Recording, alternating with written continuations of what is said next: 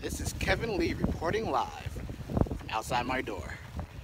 And bitch, it's definitely snowing.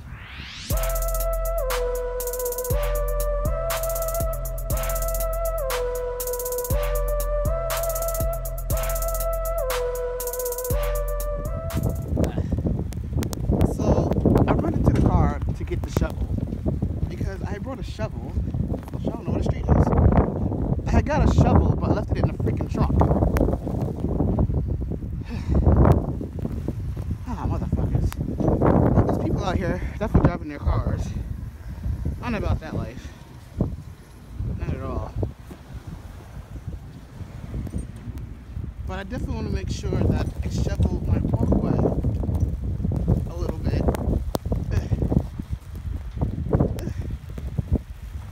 Look at my little car. It's covered in snow.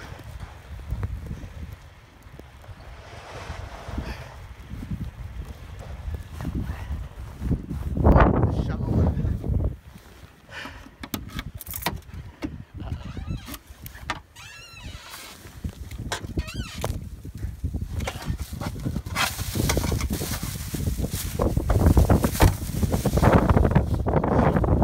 Metal shovel.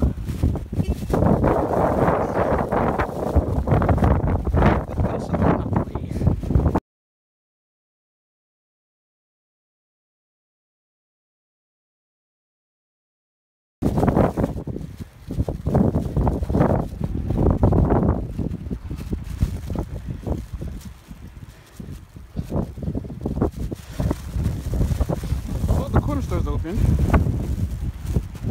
That's good. So quite clearly, I'm not a news reporter, but that was my best attempt at being a reporter. But as you guys can see, it's definitely coming down out there. I think so far we have about 5 inches of snow, 6 inches of snow, and it's only 7 o'clock in the morning, and it's only going to get worse from here.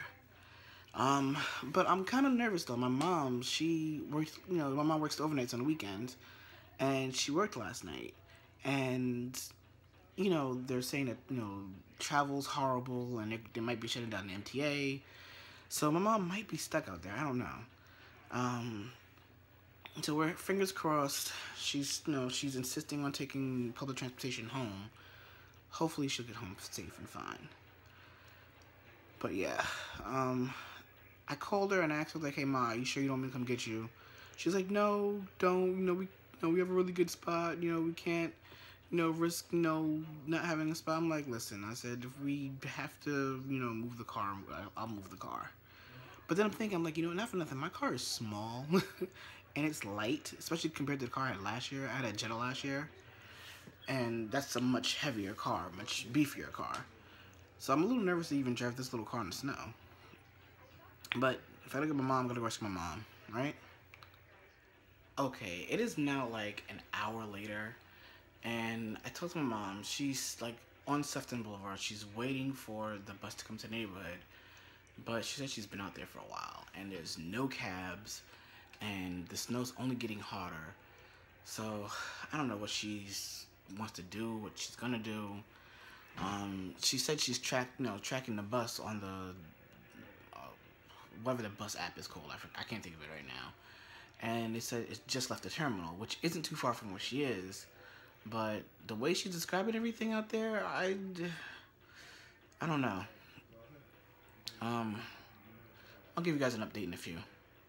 Okay, really great news. My mom is on the bus. Thank God she's on her way home. So the crisis is pretty much semi-averted. Crisis is averted.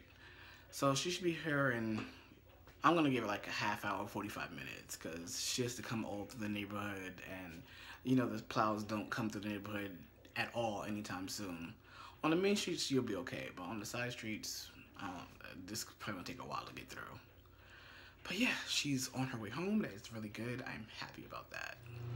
Okay, so mommy is home. She is super tired. Actually, let me tell you, the time now is 9:37, and she's just gotten home. She got off at 7 o'clock.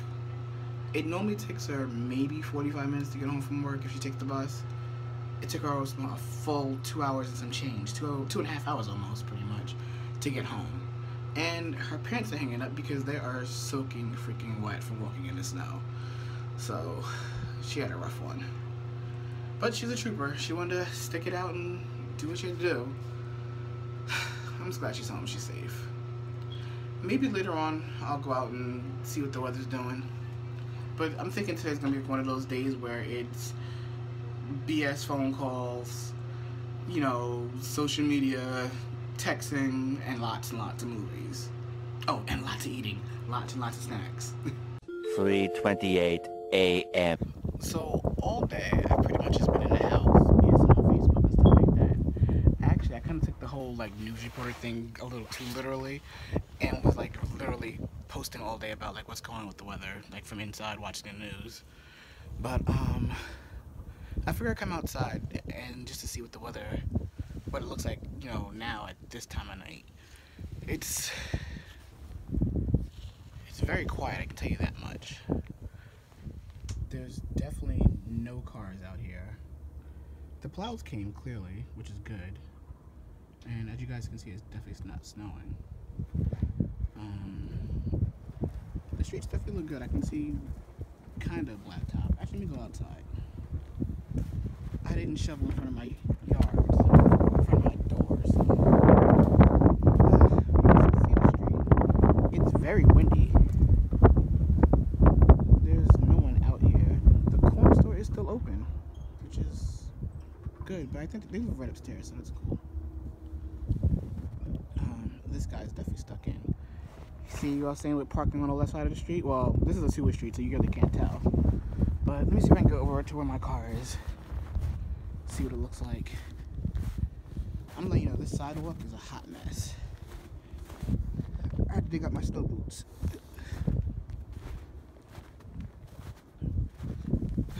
But yeah, it's quiet. That right there is my car. You can't see the front of my car at all. I'm gonna try and go over there and get a little closer, just so we can see what it looks like.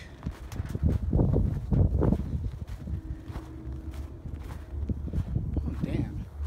These snow drifts are like really high, and then the plows coming through, it looks really deep. Let me see if I follow this person's footsteps here.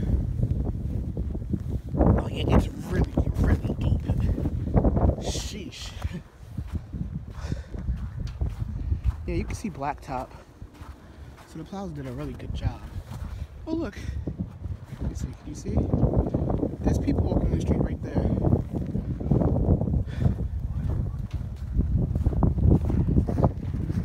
Ooh, yeah, this wind is a mess. Okay, so this is a perfect example of what I mean if you're on a one-way street to park on the left side. This is the right side of the street. This is the left side of the street. See the difference in height on the snow? Now, my car is completely buried. Still. But it's only buried in the front. Most of the snow in the back will blow off, which is good. But it's still very buried. Like this here is definitely a good like 4-foot snow drift. Whereas this is like a 5-foot snow drift.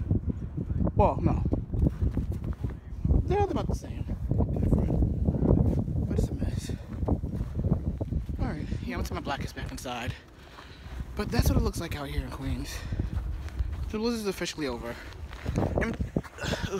MTA and stuff is still shut down. But this stuff should start coming back up like tomorrow. Sometime tomorrow. But, as I try to find my way back.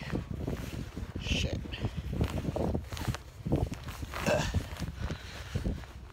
So yeah, I mean that's it for the Blizzard. Take my blankets back in the house. It's cold and I ain't got no gloves on either. I can't find my gloves. So I think once I set my gloves. But as always guys, remember, be amazing.